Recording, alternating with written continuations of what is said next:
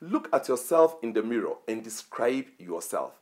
Just describe yourself. What your nose looks like, your eyes look like, what your nose looks like, what your eyes look like, what your face, your lips look like. As you do this description over your face alone, and you can continue to the entire body, it brings your conscious units back to yourself. You'll be amazed that something takes over you and begins to let you know you, feel you, and it centralizes you in you. And when you practice this and you are anchored in your center, positive thinking will flow naturally and effortlessly without you even asking. This is the way to do it with nature.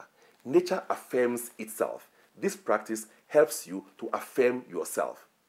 The rain comes when it wants, whether you ask it or not, whether you say yes or no. Nature affirms itself. Affirm yourself with this practice, and you will be anchored in yourself. And the positive thinking of the universe will flow through you. You are not the potential. The potential is the universe, and if you ask it, it will flow through you effortlessly. Practice it and practice. All that is required is practice of spiritual principles that are in harmony with nature.